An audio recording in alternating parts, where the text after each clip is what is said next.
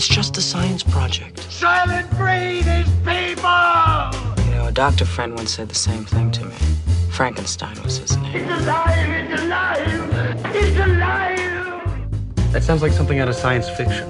Please explain to me the scientific nature of the whammy. We live in a spaceship, dear. So? Yes, science! Program complete. Enter when ready. Hello and welcome to episode 250 of Science on Top. Today is Sunday the 4th of December 2016. I'm Ed Brown and I'm joined by Dr. Shane Joseph. Hello. And Penny Dumsday. Hello. And on the show today, we talk about the causes of Parkinson's disease. We could be looking in all the wrong places. But we may be a step closer to a diabetes treatment thanks to the venomous platypus. But first, for a long time now, vision problems have been a known side effect of spending a long time in space. We are now a big step closer to understanding why, thanks to some MRI scans done before and after trips to the International Space Station. Shane, what's going on?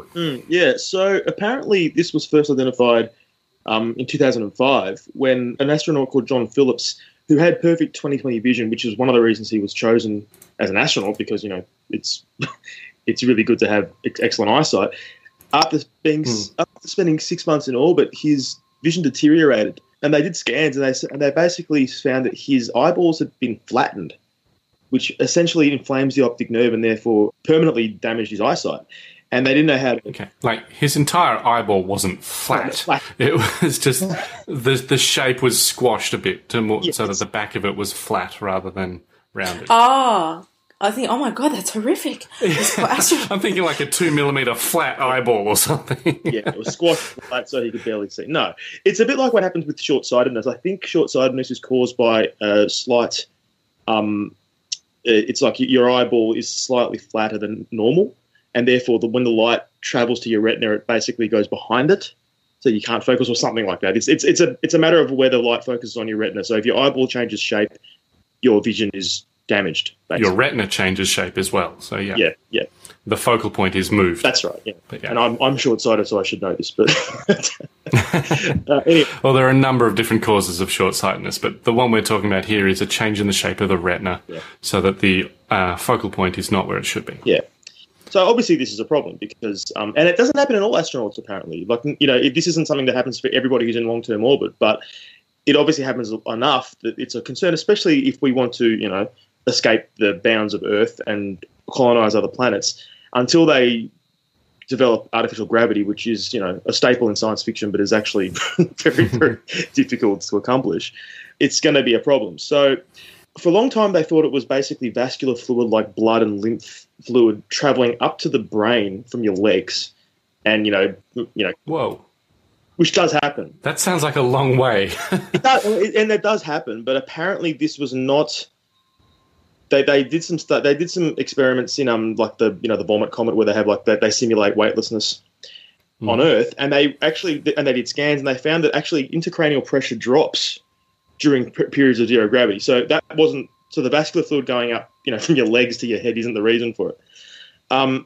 But what they did find was when they did some MRIs, they noticed they compared astronauts who'd been on long-term flights and those who'd been on short-term flights in orbit, and they discovered that it's actually cerebrospinal fluid, which is basically the colourless fluid that surrounds your brain and the top of your spinal cord. It essentially cushions your brain from things like rapid movement. It's a nice little sort of buffer, but apparently in microgravity it gets confused about where to go, and therefore it presses onto the backs of eyeballs. And they found that astronauts who'd spent more time in orbit actually had more cerebrospinal fluid behind their skull cavities, and that's what's causing the eyeball to be flattened slightly, and that's what's causing the pressure on the optic nerve and therefore the vision loss. So we have a reason for it. Wow. That's great. Now, how do you? And to be honest, it's really hard to. I don't like, you know, you can do a lot of things to stop the effects of gravity on an astronaut's body, like, you know. I think they exercise for something like 7 to 8 hours a day kind of thing, or maybe I'm just making that up, but it's a long time. So you try to keep yourselves in optimal condition, but you can't stop where fluid goes in your body in microgravity. So how they're going to counter this, I have no idea, and they probably don't. And if they can develop a way that the vision loss would be reversible, that would be okay, but it currently isn't. So you have guys and women going up there with perfect 20/20 vision and coming back having to wear reading glasses. So that's not ideal. And obviously this has real implications for, as I said, long-term space travel, because this is a 6-month orbit, or going around in the space station around Earth. Can you imagine how long it would take to go to say Mars, and how much your eyesight deteriorate in that time? So it's yeah. But like I say, it's great that we now know how it happens. That's still very cool. That being said, it's not peer-reviewed yet. Like this is a very small sample size. I think they have to do a lot more study to actually confirm that this is exactly what's causing it. This appears to be what's causing it on the small sample size they've looked at. They haven't published this yet, so it's it's hit the news waves because that's what it does. But it looks like it's probably the reason, and it doesn't really bode well for long-term space travel. No, it doesn't, unless we somehow develop, as you say, artificial gravity. Go, Pen. I was going to say, if someone said, look, do long-term space travel and we'll send a doctor to do laser eye surgery or something at the end, I'd be like, that's a fair payoff, Yeah, it's true.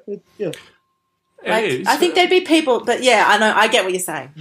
It's an added risk, because there's still risk anytime you do surgery, anytime you go into space, there's more risk. But, for a lot of people, that's a risk they're willing to take, and it's in the name of science, so we learn more things the more people we send up there. So I'm fairly sure that if you'd ask any of these long-term astronauts, do you regret your time on the space station, even though you came back with impaired vision, they would say, no, of course I don't, you fool. Don't be silly. So, Yeah. But you can still wear glasses as well. So, but it is obviously a problem if you're going to talk about long-term travel to other planets. And long-term living on other planets, because it's not necessarily microgravity. It could also just be the lower gravity on Mars or the Moon, for example, could also cause this. So long-term colonization will have to deal with this. Artificial gravity. Let's start working on it. All right. Yes, we want to start. Damn it, we want to be able to walk around ship, floating everywhere. Definitely.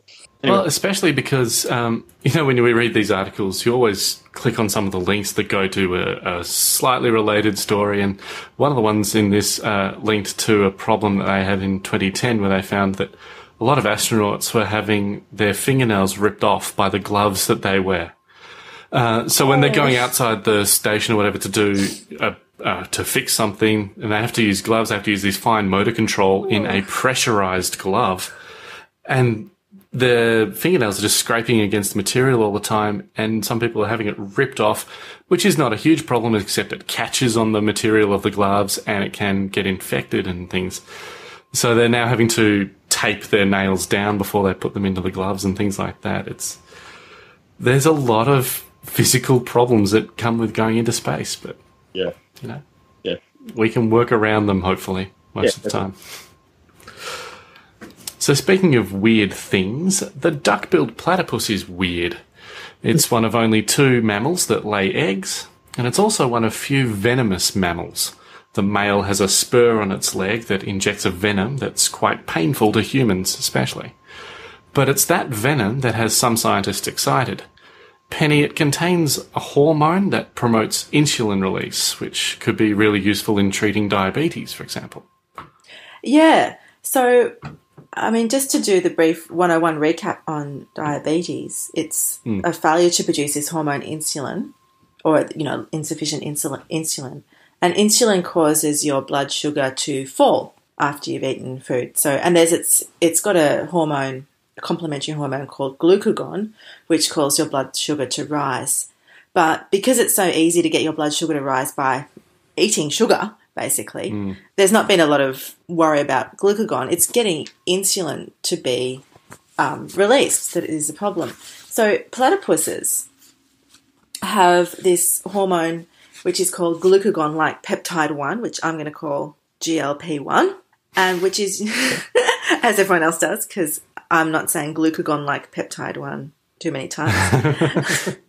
And what this does is it stimulates the release of insulin. So these hormones also detect, levels of everything. So if there's too much glucagon, insulin goes up and so on. So it's a hormone that's a bit like glucagon, and it gets insulin to be released. Now, in most mammals, it's destroyed really, really quickly, which is good for someone with a normal functioning metabolism, but not so good for someone diabetic who really wants his hormone to stick around and get more insulin to be released.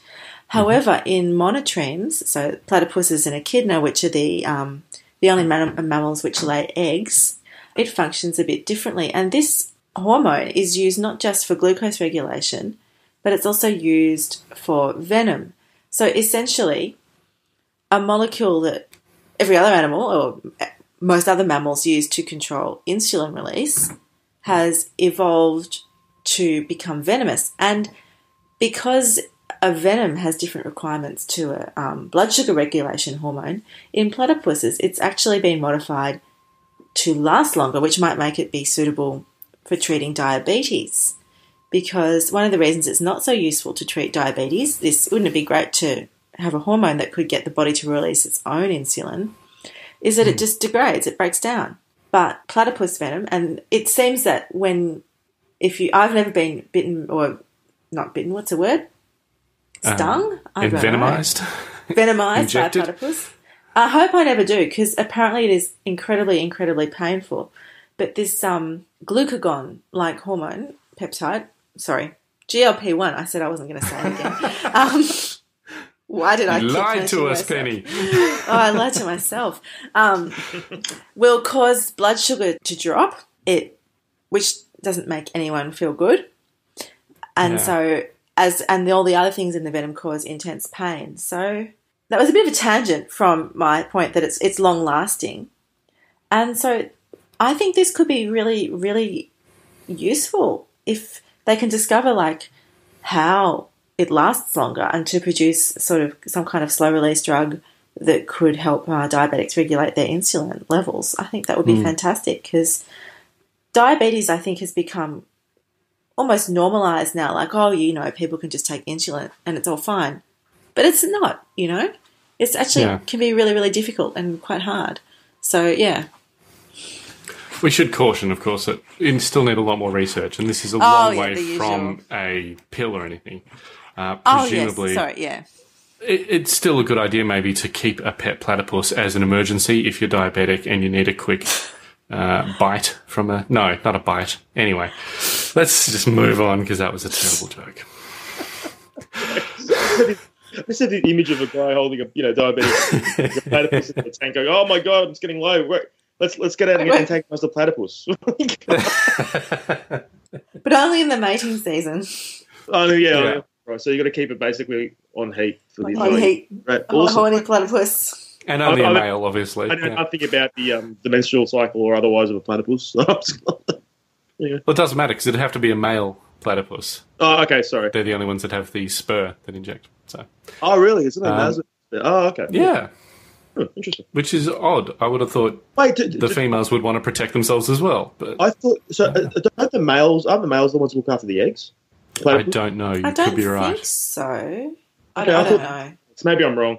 Any platypus? Where's a platypus specialist when you need one? I hope someone sends us an email seriously, Please you guys, do. why you're even talking about platypuses, you know nothing.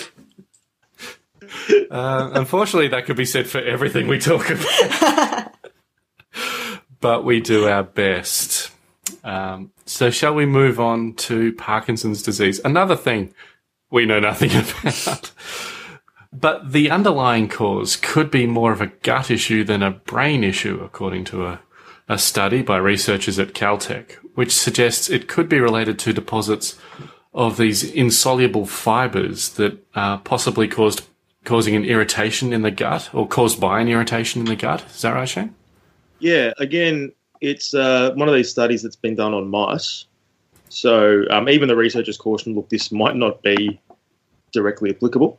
Mm-hmm. But what they have noticed in these there's a mouse model for Parkinson's disease, which is basically the mice express an excess of this same alpha synuclein, which is implicit in Parkinson's disease, which basically deposits of it, a build-up of it, cause the tremors that you get in Parkinson's disease. Now, they did some interesting work on this. They took these mice, these ones that develop Parkinson's-like disease. When you raise them under sterile conditions, less of the protein was produced. and the mice don't have as many tremors. They perform much better in physical tasks. When you then you raise these. So when you say sterile environment, you mean the actual mice themselves have like no gut bacteria? Is that what you're talking about? Exactly. Yeah. So they've basically irradiated. I'm guessing they would have irradiated them and then brought them up in raised them in like a germ-free environment. Yep. Okay. So in another set of experiments, they basically treat them with antibiotics, and you get a similar result. So you kill off their gut. Well, antibiotics that specifically target gut microorganisms. I'm not sure which ones. I'm not even sure if it was just like a targeted ones. Broad spectrum. Ones, or I'm guessing probably broad spectrum, but I could be wrong. But this has a similar effect as when you raise them in a sterile environment. You basically have fewer Parkinson's-like symptoms, disorders. So then I think they then transplanted. Yeah, that's right. They transplanted gut microbes from humans with Parkinson's into healthy mice, and saw the same. Ooh. Okay. Yeah. So basically, there seems to be a causal link here between gut microbes and the onset of Parkinson's. Yeah, and I think I think this was just a while ago where they noticed in autopsies of people who'd had and biopsies of people who'd had Parkinson's, they discovered that this synuclein was actually in the gut as well as in the brain. So it seems to be, it could be like a microbially produced or it's called triggered protein. So it's again one of these studies that shows that there might be some sort of link between the ever-present gut or the gut microbia and your health. But I think also they were saying it's not so much that the bacteria itself is producing this synuclein, these fibers, but they are triggering inflammation, and it's an inflammation that causes the build-up. Yes. Yeah. That's what they're speculating, at least, because otherwise presumably you would be able to isolate the particular toxin that was causing it. But so it's some sort of gut inflammation or irritation that's causing it. So so very interesting. So we've been looking, obviously we're doing brain scans, we've been focusing on the brain because that's where the symptoms seem to be manifesting. But it's one of these problems where the answer maybe lie elsewhere, in this case the gut. That's very cool. Again, in your gut, yeah. Which, I remember, wasn't it last year when we were basically, every single story we were talking about, every single story, thinking about the gut microbiome. And it does come back to this. I mean, the gut, we know that the gut microbiota are extremely important, but we don't know, we typically don't know how important in terms of, what exactly they do and what they cause. But every single study that seems to come up and show that there is a link between a disease or something like that, and this, it seems to be fairly prevalent. But also we do know that there's a strong link between the stomach and the brain in a number of things, from your moods can often be influenced by your gut and the bacteria in that. Also, one of the things they found with the Parkinson's thing is that in people that have had the main nerve to their stomach cut, which used to be a treatment for stomach ulcers, they have a lower risk of Parkinson's. So it's definitely a nerve, stomach, brain thing. Well, it's not definitely, but it's strongly indicated to be a nerve, gut, brain thing. So it's still very cool. We can maybe one day find the particular bacteria that cause it and wipe them out. Yeah. Who knows? Or let them get resistant to all our treatments of... Anyway, no, it's another story. But I think that's our show. Of course, you can get more information at scienceontop.com/250, and there you can find all the ways to get in touch with us and all our social media links. Don't forget to leave a review for us on iTunes and help us get the word out. Thanks for joining us today, Penny and Shane. Always a pleasure. No worries, thank you. This episode was edited with an air of impending doom by Marcos Benamu. Thank you everyone for listening. We'll be back again next week, putting science on top of the agenda. Join us then.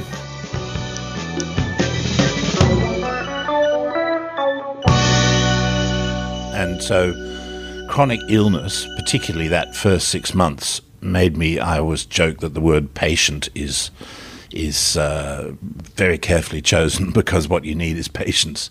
But it's also understanding that if you're going to survive these things, you have to sort of do what you're told.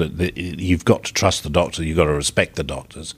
And I've been through the hands of a lot of very, very experienced specialist doctors, obviously renal physicians and rheumatologists and all of those people. I really despise anti-vaccination people and alternative medicine people who, and I still get it. You should really try. I've got an immune system disease, which means my system goes crazy. The immune system goes crazy, and it's remarkable how many people tell me that I need such and such a herb or drug or alternative medicine, whatever, because it will boost my immune system. I don't need it to boost it. That's the problem. Actually, they need a little bit of your immune system. Yeah. In like 1/10 of that in a jug of water, and we'll start our own little business on the side, I think. Yeah.